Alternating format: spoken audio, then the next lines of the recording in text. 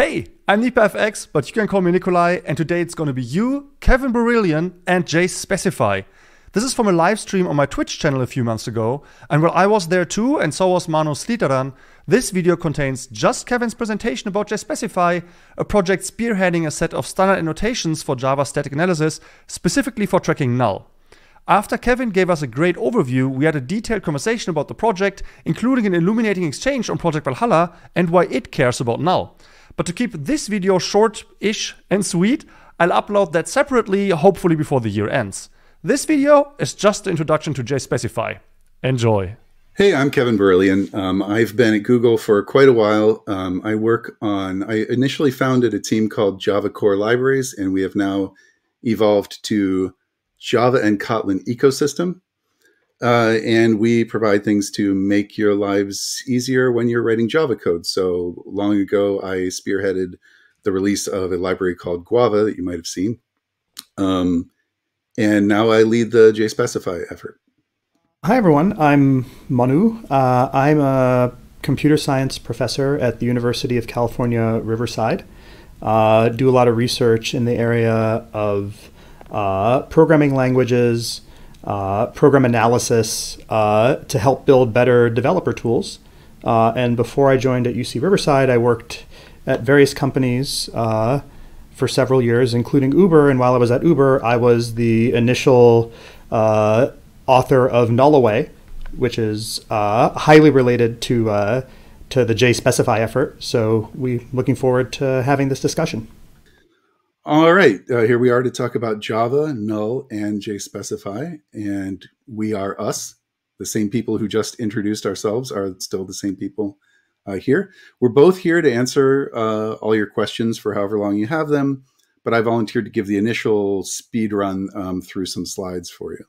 And instead of cutting this down to 15 slides, I really am going to try to speed run it and set up questions without necessarily fully answering them, so type into the chat and let us know what you want to know more about, and we'll come back to those things. In addition to us, here is a list of some of the other organizations that are in the group that are working together on this effort. All right, so why are we here? Java, as you know, is completely oblivious to null. It doesn't know where it might come from. It doesn't know where it can go. At least at compile time, it doesn't know these things. And then suddenly it cares a lot about null at runtime. And I think it's safe to say that no developer in history has ever enjoyed receiving a null pointer exception when trying to run their code. Many other languages have figured out a way to deal with this and have null-aware type systems at compile time. In fact, Kotlin was born with that feature, and several languages have even managed to transition to that feature. Examples include C#, TypeScript, and on the JVM, recently Scala 3. And an interesting case is Dart, which just announced last week that they have finished crossing the chasm to the other side, and null awareness in the language is no longer just optional, it's actually mandatory for code on Dart 3 and above. We want that kind of thing in Java. It sounds really nice. We'd like it as a language feature, but we have to accept the fact that that will be a very long way off in the future. Not just for the release to happen, but you've also got to figure it needs time to percolate through the libraries of the world. And you really want this nullness information to be present in your library's API, but it will not be able to use a language feature until it's ready to de-support all the versions of the language before that point. So that's the problem with API visible language features. So it's going to be a very long time till we have our real wish. But in the meantime, we have a lot of great build time analysis tools that you should already be using. They're already doing a lot of good. We saw some of them a few slides back. They require, instead of having a nice language feature, they just require some annotations to be in your source code to give them the information that the source code itself doesn't give them. So, first thing you have to do is just pick which set of annotations you're going to use. Here's a still frame from a presentation at a recent conference. And, competition is healthy up to a point. But as we look at this slide a little more closely, we've got one annotation set that's tool specific, one that's tool specific, tool specific, Here's one that's library specific, so that's a breath of fresh air. And all of these have different, you might not be able to tell, they have slightly different names of the annotations. They have slightly different lists of target elements you can put them on, different sets of support annotations that come along with them, et cetera, et cetera. But what's this on top? JavaX. Surely that's as standard as we could hope for. It's almost as standard as Jakarta, after all. So here's the problem with that. Here's a screen cap from the JSR 305 page. It has this word dormant on it. The project actually shut down 11 years ago for reasons I could only speculate about. So they never reached consensus and they never made a release. So actually, how were they on this slide in the first place if they never had a release? Well, what happened is that at some point, someone just grabbed their draft work and threw their class files into a jar and stuck them up on Maven Central, which is a very illegitimate thing to do. It should never have been allowed. And I would like to say that whoever did it should be sorry, but there is a small possibility it was me. I don't completely remember. If I did, I apologize, but I think the alternative is that we would have nullness annotations in Guava today if I hadn't done that. So maybe this is the lesser of two evils. In any case, oh look, here's some bullets. In any case, this is no standard either. What makes this situation maybe a little bit less bad is that each of the tools does recognize the annotations owned by other tools to some approximation. We can also cut the giant field, and there were many more than just in that slide. There's a pretty long list. And we can cut that field down to just the 4 or 5 that define type use annotations, because we don't just want to be able to express that a list is null. We'd also like to be able to express that it is a list that contains strings that might be null. And you need type use annotations to be able to do that. You could even have nullable in both places. Obviously, a nullable list is bad practice, but if you have one, you'd like to be able to annotate that fact. Once again, none of these were produced by consensus, and there isn't even what you might call a de facto standard that emerged from this. If you go to Stack Overflow and search for which annotations should I use, you'll get a very long answer saying there is no good answer. So we have this situation where there are no standards out there, and we are trying to create one. And standards are very useful things. If you don't believe that standards are very useful things, here are a couple examples of standards that I guarantee you are very thankful for. AC chargers. The fact that most of the world has converged on USB-C is very handy. Character encodings, don't get me started. So JSpecify is actually solving 2 problems, and that was just the easy one. They're technically independent problems, but this one is a little nastier. So here's a library, and not just any library, a library with users. And they want to annotate their library for nullness. And it's like, say they pick, they pick McAnnotations, McJarface to depend on. There's still a question, many questions of how exactly to annotate that library. By which I mean, in most cases, it's clear where to say nullable and where to say non-null. But there's always this long tail of interesting cases where it's not clear exactly whether to use it or not, and you need to make a decision. And so what happens is you do that, and you get this situation where you made most of the tools happy, but then you get a bug filed from one of your users saying, I'm trying to get my code to pass nullness analysis, and your library is annotating incorrectly. And you try to fix that, and you end up fixing them but breaking somebody else.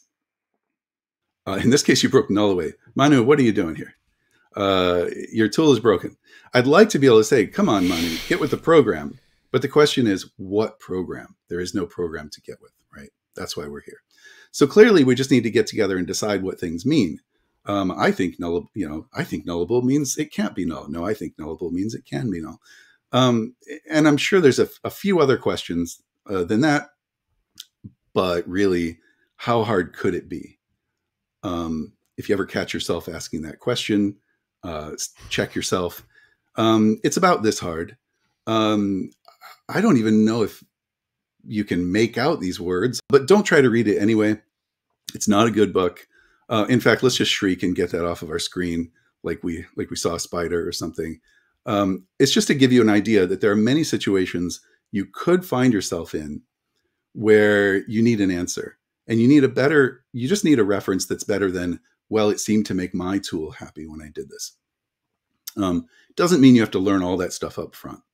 But we in the JSpecify group have to decide answers for these things. And by a process of consensus between tool owners and library owners and you, that's the only way we get to this happy picture that we're trying to get to. So it doesn't mean that tools have no flexibility at all. What we're defining is what the annotations mean, what information is conveyed by those annotations, and we're specifying that very precisely. So if the tool acts like the annotation means something completely different from what it means, that's going to cause problems. But short of that, it can still respond to the information however it sees fit. And it can certainly recognize additional annotations beyond the ones that we specify. Some of them recognize a useful annotation called polynull, and they're perfectly allowed to do that because the code is just providing more information to them, and then they can take advantage of that information. So I mentioned we're solving two problems at the same time. Why are we even solving them both at the same time? You usually want to avoid that kind of thing. We're both providing the annotation types and precisely specifying the semantics. The reason to do them both together at the same time is basically JavaDoc. I feel that when you as users are looking for that reference you can count on, you deserve to have that reference be just one click away from your usage of the annotation. It should be right there for you. So that's why we're doing them together. I will skate very quickly over a few design decisions that we have made, but this is a very big topic, and I'm not really going to discuss any of them in detail. That's what we have the Q&A for. First of all, we have converged on 4 annotations to include.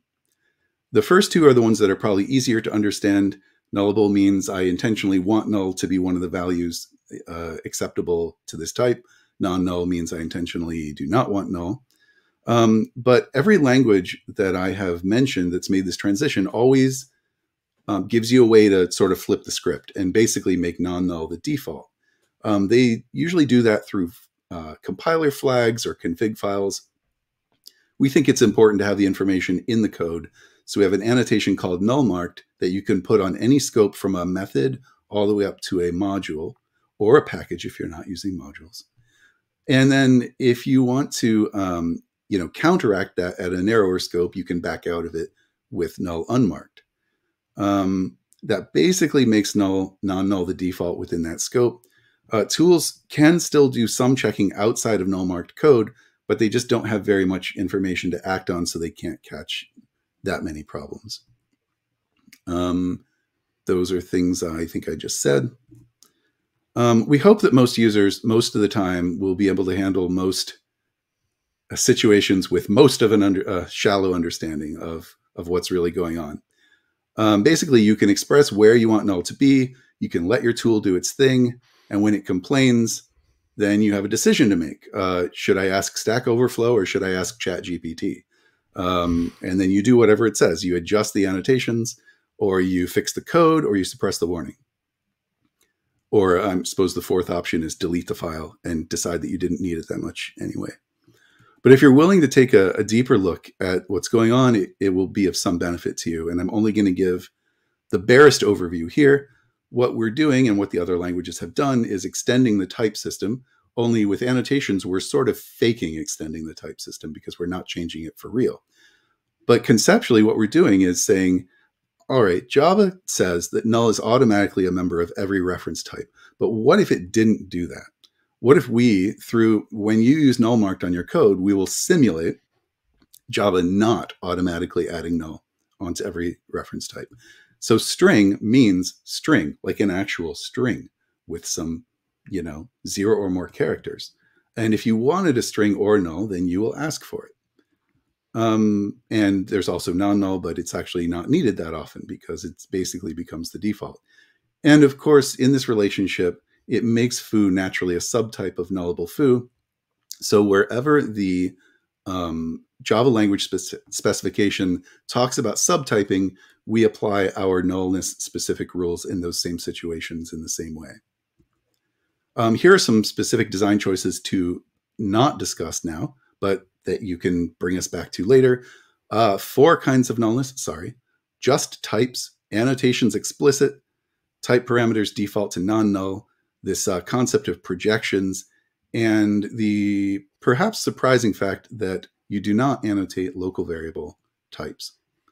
Again, these are here to pique your interest for us to come back to, and I'm going to move on for now.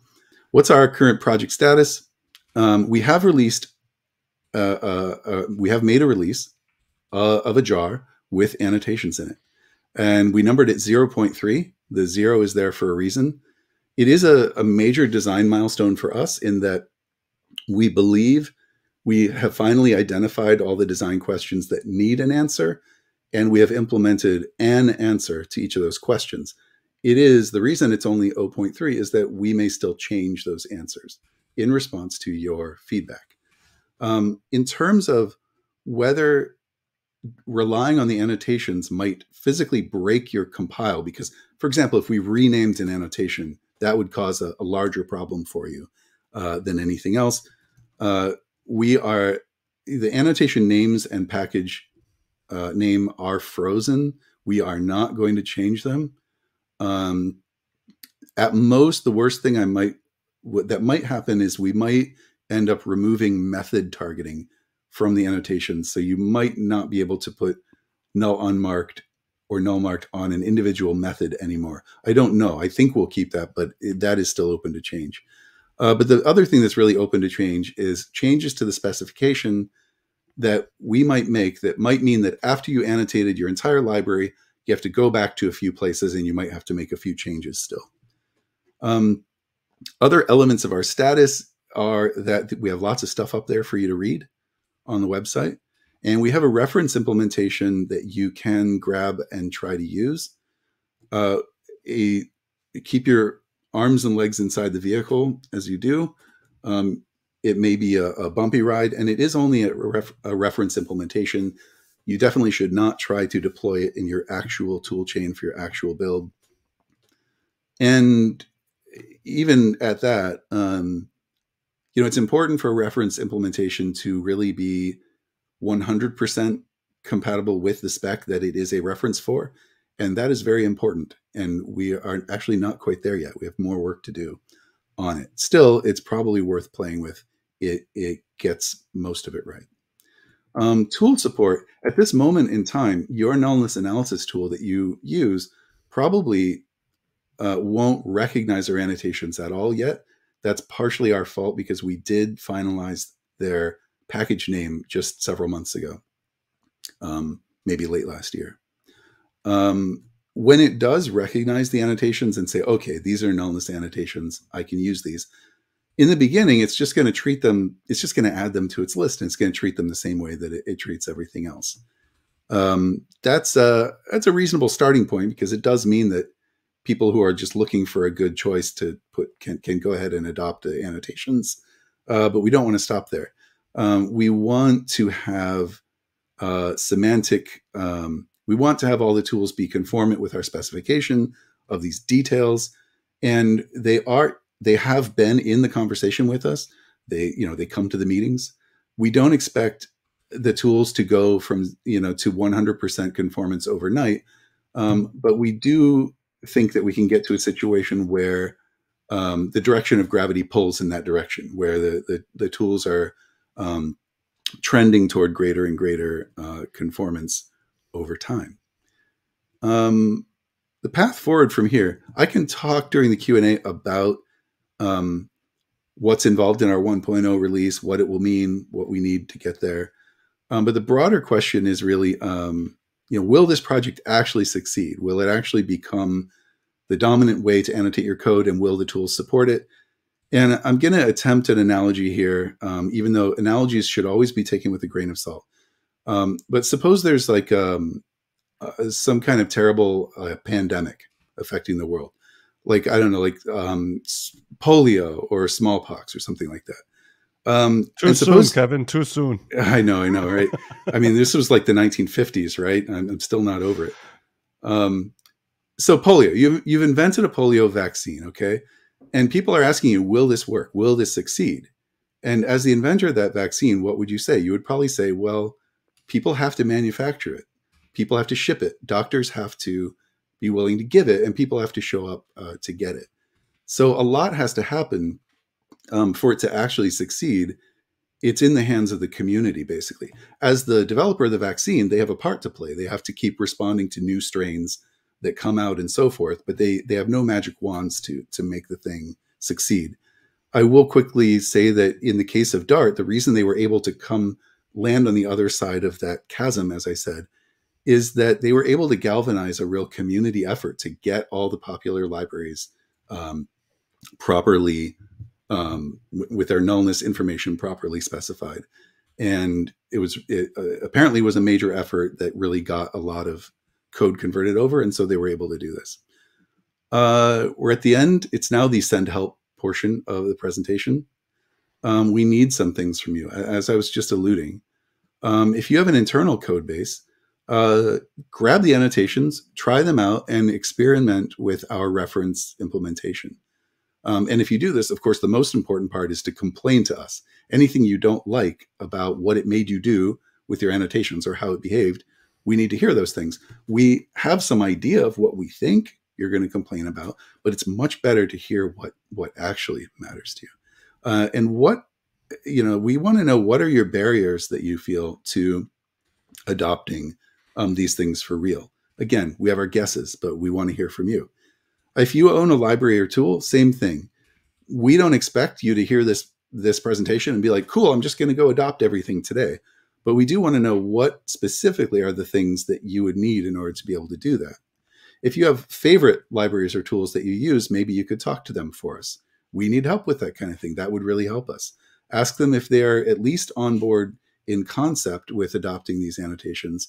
And I don't know, maybe offer your help if you're feeling really generous.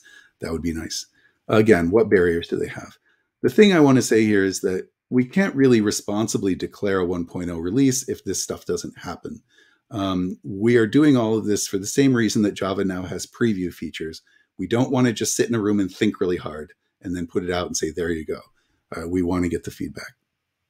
If you're interested in getting more involved, there's some stuff to read. You can file issues. There is a mailing list. It is, let's call it, extremely low traffic right now. I'd love for that to change. If you think your organization should be a member of the group, we're happy to hear from you. Just talk to us about what your relationship with nullness analysis is, whatever that might be. And yeah, time to hit us with your questions. And yeah, that's it. Thank you, Kevin. That was very nice. Good intro. I want to play devil's advocate, and I asked the first question. I didn't know that shortcut, that abbreviation. How hard can it be? HHCIB. Because look, I mean, things are null or not. 2 annotations. There you go. How hard can it be? Why are there so many different ones? I don't get it. Can you explain this to me? And wouldn't you like to know? I'll upload the answer to that, as well as to the audience questions and the rest of the conversation soon. You may also have spotted that we skipped section 3 of Kevin's presentation.